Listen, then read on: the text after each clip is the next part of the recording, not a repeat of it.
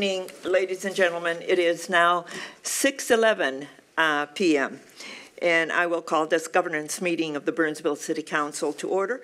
And the city clerk will note for the record that Council Member Gustafson and Council Member Workman are absent. They are at the League of Minnesota Cities conference up in Duluth. This meeting is being conducted both in person and online.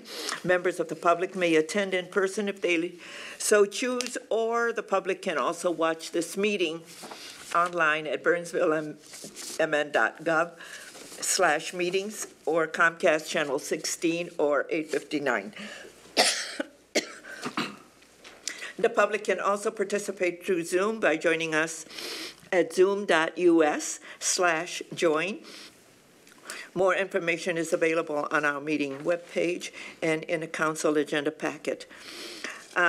We have one item that we are considering this evening, and this is the participatory budget expert testimony. City Manager Lindberg, you have some remarks to make. Thank you, Madam Mayor. Members of the Council, it is our pleasure this evening to continue the governance process. Just by way of a reminder, as part of the Council's learning process around considering, in this case, the topic of participatory budgeting, it is our pattern through our governance policy to invite experts to provide you with additional information that kind of continues the conversation from the white paper that we presented to you just about a month ago. Just by way of reminder for you, for the community, that white paper is available both on our website and in tonight's meeting packet. We have two experts who are planning to chat with you this evening and to introduce them. I'll introduce Bethany Brewer, our Director of Strategic Initiatives, and as she comes up to make those introductions, just remind you that our next step is public comment. That public comment is scheduled for August 8th. Staff's already at work engaging the community and letting them know about that step of the process and the conversation that we've been having. And then this particular governance process will culminate with the Council's discussion and direction, which is scheduled for September 5th. So certainly we have a couple of experts for you tonight. Bethany will introduce you to them, and if you have any questions for them, they certainly will be ready to take those questions for you. Ms. Brewer, welcome. Thank you so much, Mayor and Council. Good evening. I'm really excited to be here to introduce our experts tonight and very thankful for the experts that are joining us this evening. Our first set of experts, our first panel, I'm excited to share come from the Participatory Budgeting Project. So experts indeed. We have Elizabeth Cruz, who serves as the Director of Strategic Initiatives with the Participatory Budgeting Project, and then Cristania De Leon, who is the Co-Executive Director. And they're going to share with you this evening. So I'm excited to welcome them, and I'll turn it over to them now. Welcome. Thank you all so much for having us, and thank you, Bethany, for that introduction. We're really grateful to be here and to explore a bit about how participatory budgeting happens in practice and how it could potentially take shape here in Burnsville. As mentioned before, I'm Cristania De Leon. I use she, her pronouns, or any other pronoun offered with respect. It's absolutely fine with me. And as mentioned, I serve as one of our co-executive directors, joined by my colleague Elizabeth. Elizabeth, do you want to share anything else about yourself? Sure. Hi, I'm Elizabeth Cruz. I use she, her pronouns, and I'm the Director of Strategic Initiatives at PBP. So let's dive in. We mentioned we're from the Participatory Budgeting Project. If we get next slide, I just want to share a little bit more about who we are and what we do, why we're here. At the Participatory Budgeting Project, or PBP, our work is very simply to collaboratively transform democracy to center community power.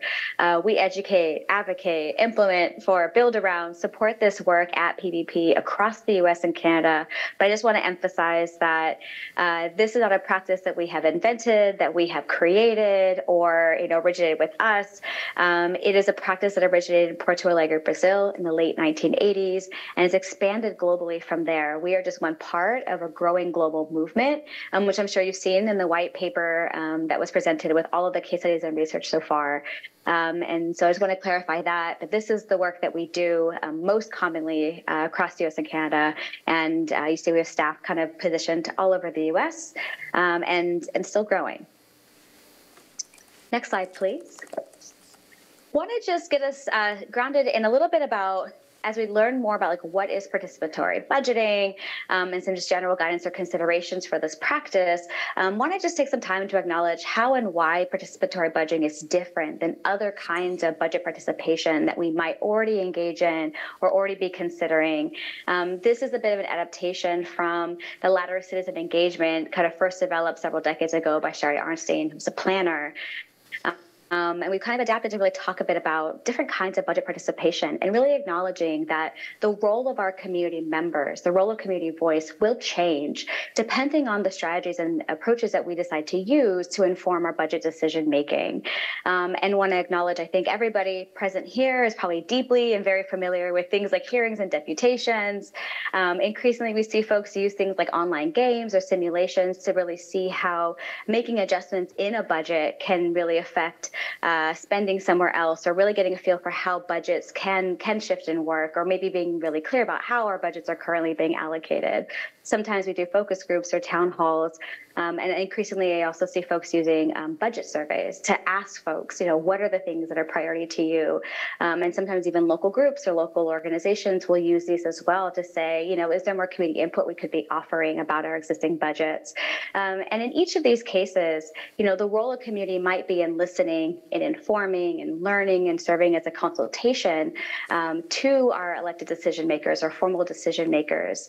But what can happen on the community side is that the direct consequence of that feedback that they offer, or what they might be learning to do in maybe an online game or simulation, doesn't necessarily directly translate into decision making that reflects a broader community sort of effort to really think about where investments maybe could or should be made to meet their existing needs.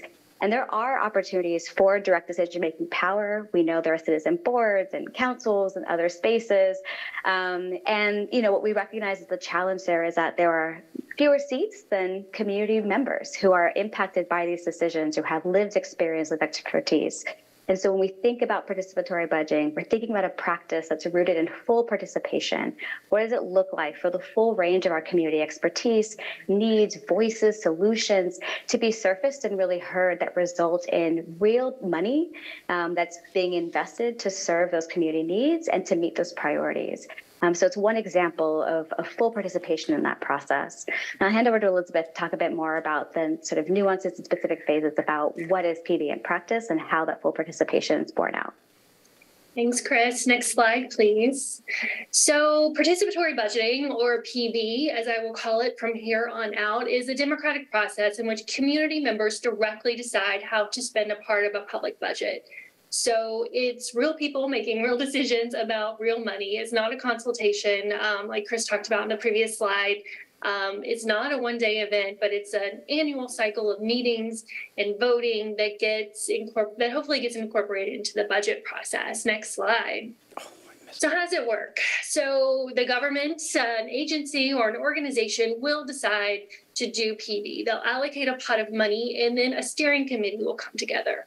That steering committee represents the community, and what they do is they create the rules and engagement plan. So that could mean deciding how old you have to be to vote. In New York, you can vote as young as 12, I believe.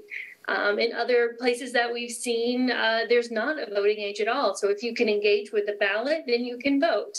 Also, it's a really great opportunity to engage members of the community that aren't allowed to vote. So able to engage marginalized communities or undocumented communities in the PB process. So depending on what the steering committee decides about rules and engagement, they will then go out into the community to brainstorm ideas. So that can happen through meetings, online tools, tabling at events, going to where people are and getting ideas from the community for how to spend that pot of money.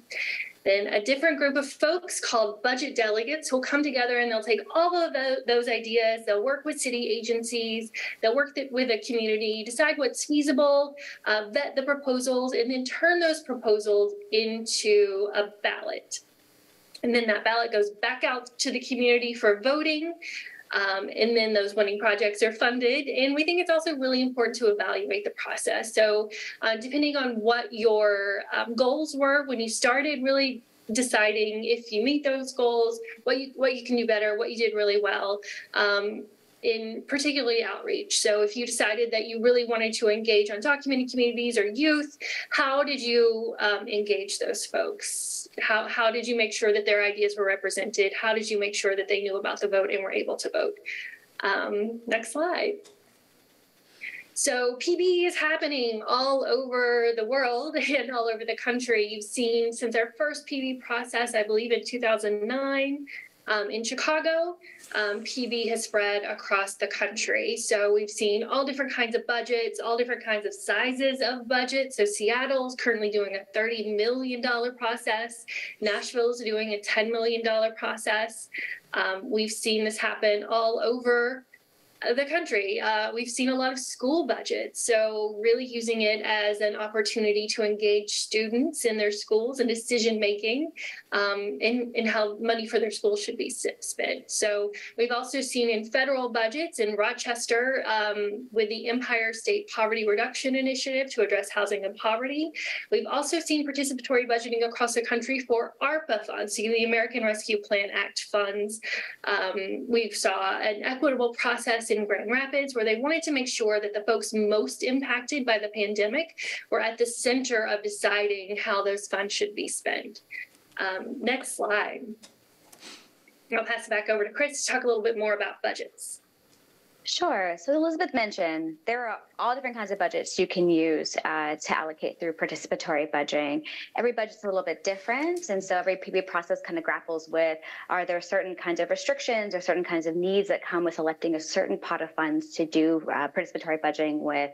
But just to reiterate, we've seen folks use local, state, or federal funds to run a PB process. We've seen folks use very small scale and sometimes even like internal resources. A nonprofit, for example, can run participatory budgeting with discretionary resources they may have within their internal budget. Our organization is one example of that, but there are many others, another growing space of practice in this work. We see folks use flexible discretionary funds as well as more prescriptive funds. Elizabeth mentioned around ARPA or around even capital infrastructure investments, school budgets, et cetera. One of the things we want to emphasize in thinking about what could work for you or what are things that you want to take into consideration for setting that budget are two kind of key things. One, is it money that matters to people? Is it an amount of money that's going to motivate folks to stay engaged for, months and months to lend their voice and be doing deep research proposal development? Is it an amount of money that folks feel will be consequential and that the investments will actually be impactful for them? And is it the kind of money that will lead to investments that people are motivated to engage in? Is it sort of, maybe even if it is prescriptive, is it flexible enough for folks to bring their visions, their hopes, their needs to the process so that it'll really fund things that people care about? The other kind of consideration is what amount of money you're allocating to actually implement the process. So how will you resource the logistics of community engagement and what's needed for it to be deeply equitable? So meeting accessibility needs, communications needs, printing, translation, interpretation, participant stipends, how will you staff it? So I want to acknowledge that there might be certain budgets that you allocate through participatory budgeting, and there might be additional budgets that you use that perhaps are more flexible and more discretionary to help you actually implement the process itself. And those don't necessarily have to be the same type of budget. Next slide. We'll also just emphasize a couple of key considerations as we kind of wrap up in kind of offering the sort of groundwork here, and we'll love to answer your questions as well. But want to make sure, I think we'd be really remiss if we talked about participatory budgeting and was like, if you just do the cycle and you go through the phases, it will yield these amazing outcomes and impacts for community. And we'll say it looks different in every place because every community has different needs and is different. But it is really critical to think about what are the key ways that you will bring certain values and certain goals to this process so that it really does work for you. And so we would really emphasize thinking a little bit about how will you make this process accessible so you can be set up for success and it's deeply equitable. So really asking, are we prepared to meet community where they are, where they tend to go? Are we okay and prepared to translate materials and offer interpretations on a regular basis through our meetings?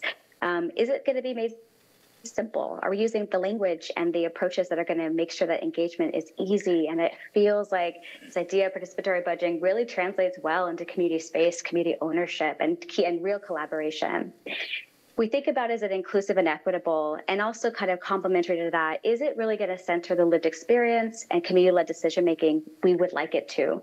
So how can we ensure the process is really engaging those who are most impacted by challenges you may face in your communities, and how can their expertise inform the design phase, some of our outreach approaches, things like that?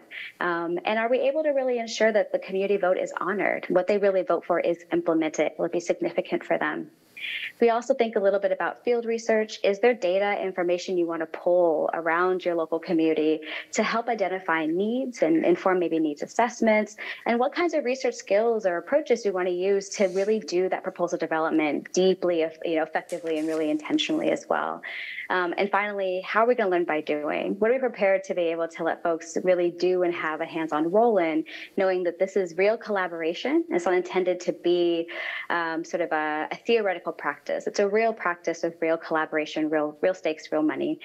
So how do we actually really learn by doing and have some additional outcomes come through that benefit our community long term?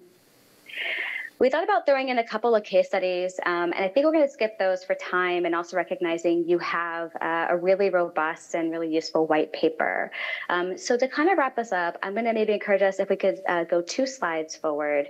I just want to emphasize that, and one more if you can, thank you. We have resources on our website that we can also make available to you to complement, learning and discussion that you'll continue to have around participatory budgeting. One thing I'll lift up is this Next Generation Democracy video, which really does feature other electeds really thinking about their experiences with PB, the challenges, opportunities, the benefits, why they started, why they keep doing it, which could maybe resonate with the space.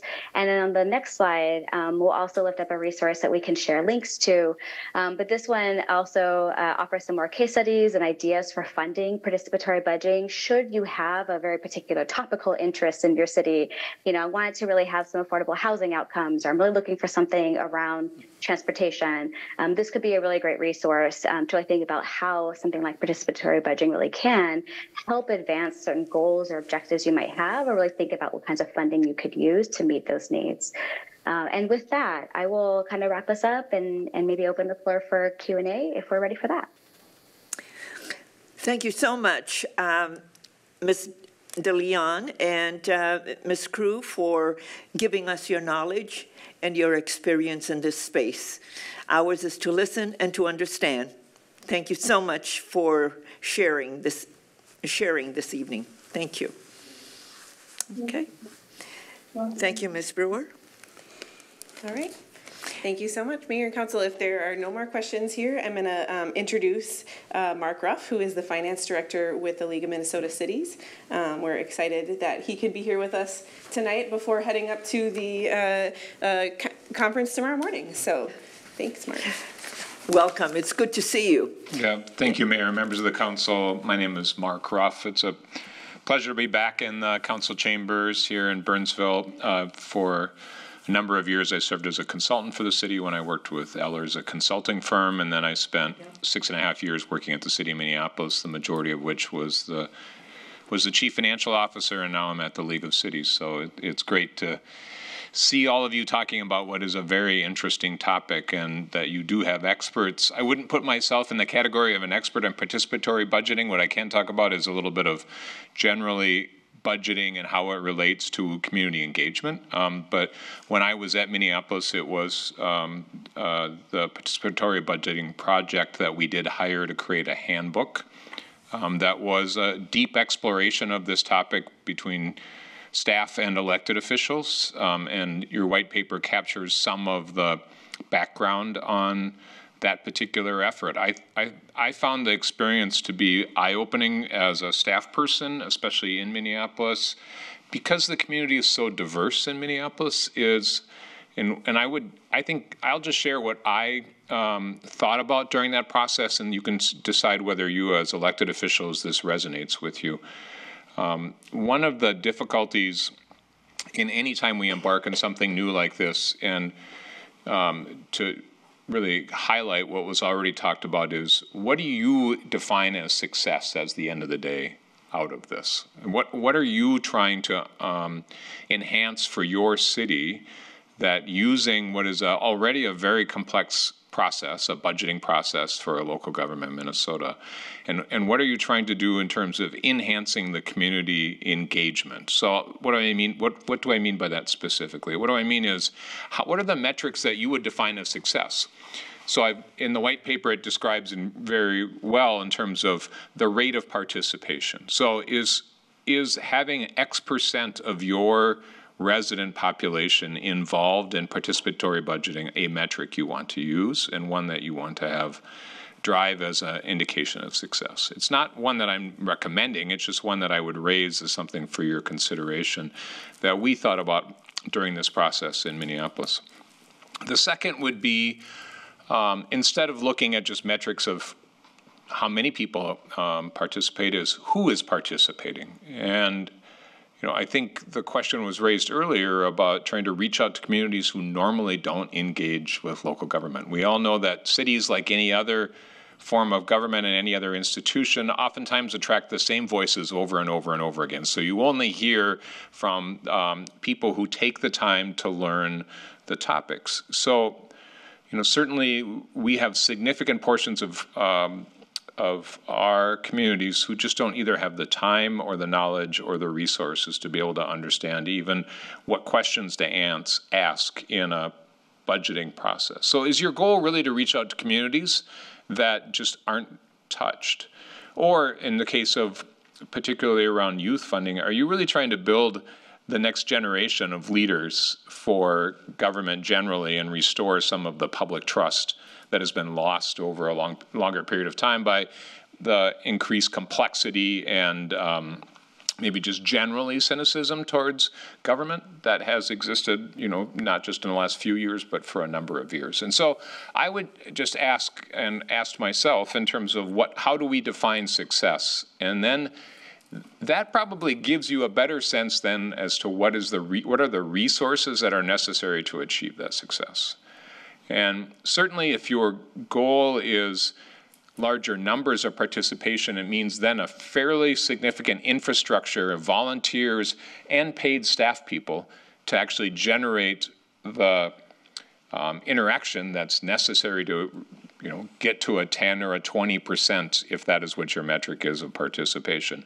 Or is it really engaging communities who, as was described, may not always have English as their first language, who may have busy work schedules, who are off hours, that have a mistrust of just even interacting with government, given if they come from another country where that can lead to imprisonment or worse for having interaction and putting yourself in a risk kind of position with governments. I mean, really, that then actually, what do you define as success then gives you the indication as to what resources are necessary to put forth the interaction. And I think the third is, and I think what was highlighted already, is how do you then simplify the language so it is digestible, right? That is probably the biggest thing that we have in all of our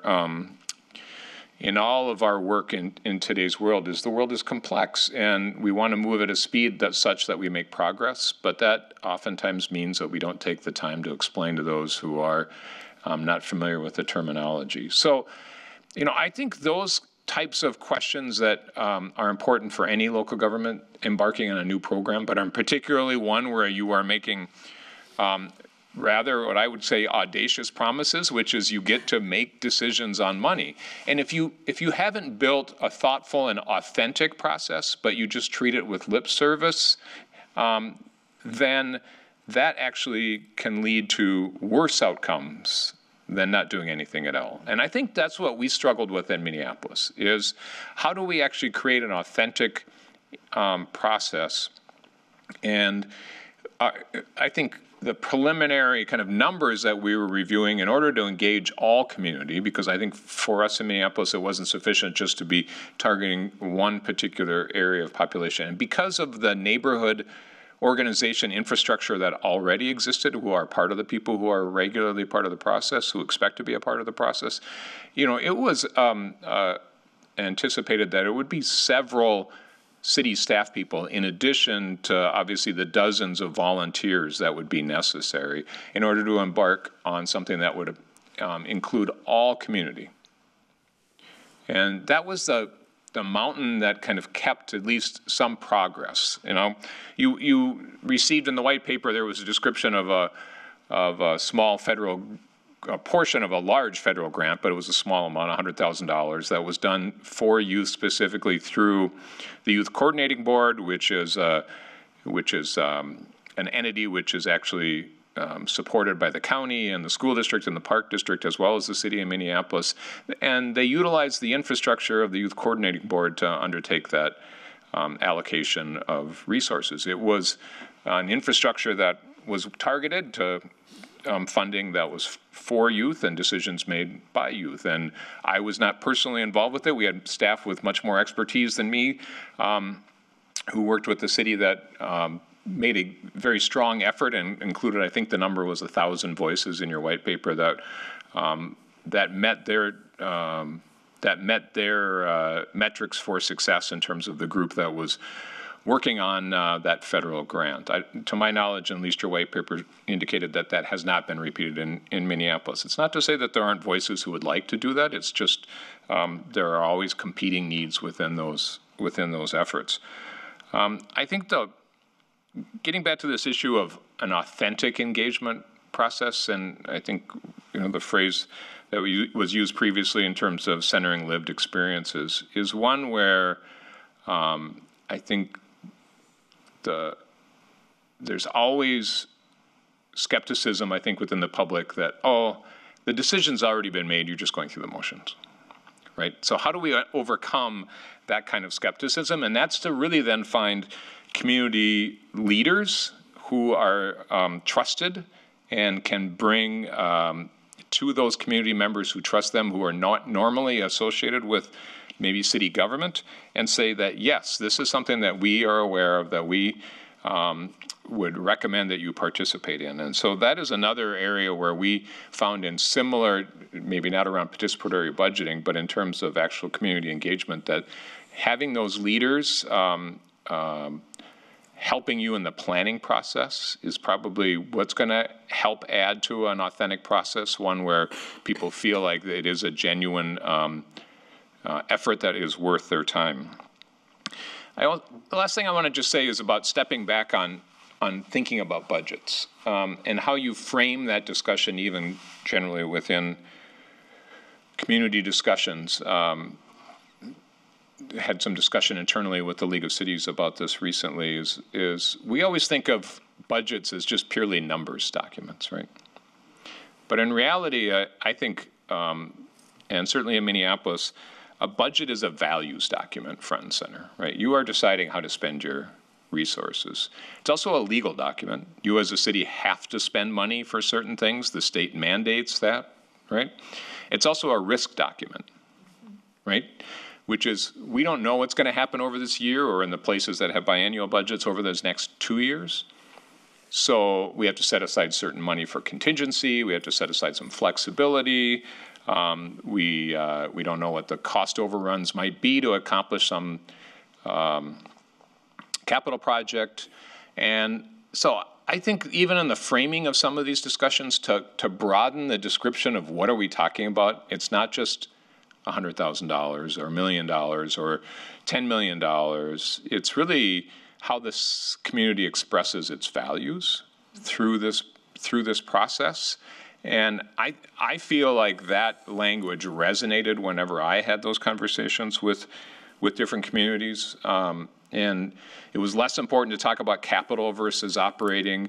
And frankly, it was more important to talk about, all right, we allocated this money, what really happened with this money, and then how did we actually measure the success in terms of how the group introduced it. And I would say in reviewing the documents and thinking through this, I noticed that one of the larger cities in the United States had decided to make this an every other year experience because they didn't feel like generating the ideas and then actually allocating the money and then seeing success.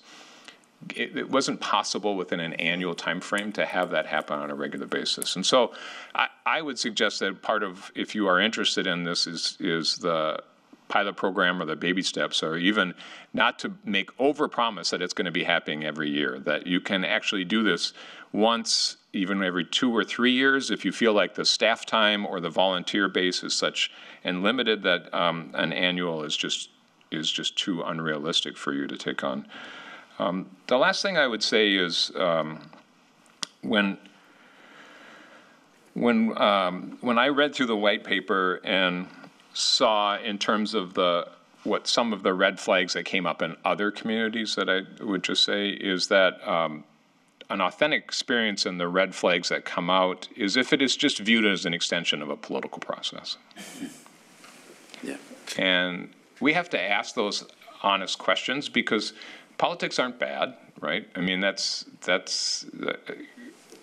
famous author once said that the absence of politics is dictatorship, right? That politics are not a bad thing. The issue, though, is because politics is a bad thing when it's only potentially this happens where then one group still, whether it's the people who show up who make noise at an annual budget meeting, or the people who run the program are viewed as the ones who still get to make the decisions. Even though they may not be elected officials, it's still a small group of people who hold power. And I think at the end of the day, that is the real test of democracy, is to demonstrate to people that it's not just a small group of people who hold all the power. So I would be happy to answer any questions, but I know that's a very broad, sweeping overview. I would just say that, to me, these are one of these endeavors where you learn by talking about it and then potentially doing it, but only doing it when you can do it well. Thank you very much. Thank you, Mr. Ruff. And Mr. Ruff, I think when you talk about community engagement and participation in a process, because you were very instrumental in helping us with the heart of the city. And that was a community engagement effort with a lot of participation of a lot of people involved. And you were one of those folks who was involved in all of that. You were on the financial side to help us understand what that all means for us when we were looking at the heart of the city. So I thank you for your help during that time. But that was a community engagement where people participated in the process. And the outcome of all of that, if you're looking for success, is what is in Burnsville today. And you did the analysis, if I believe, what that 54-acre site was yielding for the city with regard to property tax and what it is today and what we now have in terms of the income from that 54-acre site. So I would say that that was a very successful endeavor, but it takes time and patience, and you're right. I mean, to your point, Mayor, the successful programs or projects, when they're successful, no one asks how much they cost, because the benefits are fairly apparent. Yeah. Right. So it's both. It's more on terms of that return on investment. Yeah. That can be both in property taxes, but I would submit. And you would all say, is that the real return on investment is why people want to live in Burnsville. Yeah. Right? Yes. Thank you. Do you consider 5 people a small group with all the power? Well, that's a rather large philosophical question. Or tonight, 3 I would say people? That, I would say that if I don't really want to get into political views other than to say that if you believe in elections as a fair and open way to be an extension of how democracy should be successful in the future and the integrity of elections, then 5 people is not a small group of people, right? If we believe that only 5 people are making decisions and are not accountable to anyone, then we have larger problems. Agreed. Yeah, but it was a loaded question. I appreciate it, but it deserves an answer, I couldn't help but think of us. Yeah, it deserves an answer. Right? Yeah, but we are accountable to the people who vote us into office. Yeah. Sure, and I think it's fair. I mean, I think oftentimes in Minneapolis it was viewed as staff made all the decisions and it didn't tell anybody else. And so that, that the unelected, I think that's always like in any large institution, there's always that question of like, what kind of unelected representatives do we have within government? I can assure you that was not the case. Yeah. Thank you. Okay. Any other questions? If not, this is very good, and thank you for coming in and delaying your trip up to Duluth for the League's conference and helping us to understand and to get some insight from your experience in Minneapolis. And Ms. DeLeon, thank you to you and Ms. Crew for your help as well. We really appreciate it. And I had talked to Mayor Schaaf about you all because she is the former mayor of Oakland and had also worked Mayor Schaaf. And so she told me about all of you and the work that you were doing in Oakland because that's where you're based out of, if I'm correct in understanding where you're based out of. So thank you so much for sharing your insights with us and your knowledge. Mr. Ruff, thank you. And I do want to just compliment you. I would say your white paper was exceptional and one of the best documents that I've seen. So That was very staff. Our city manager and our Department heads. Yeah, our department heads, all of them. Ms. Brewer had a big part to do with all of that, and but every one of our leadership team had a hand in it, and I think City Manager Lindbergh, I think you said there were 53 people who all had some.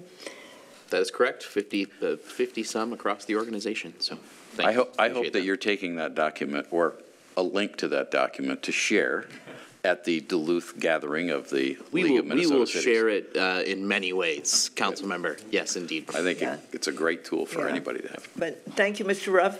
Thank you. Thank you so much, Ms. DeLeon and Ms. Crew. And have a good evening.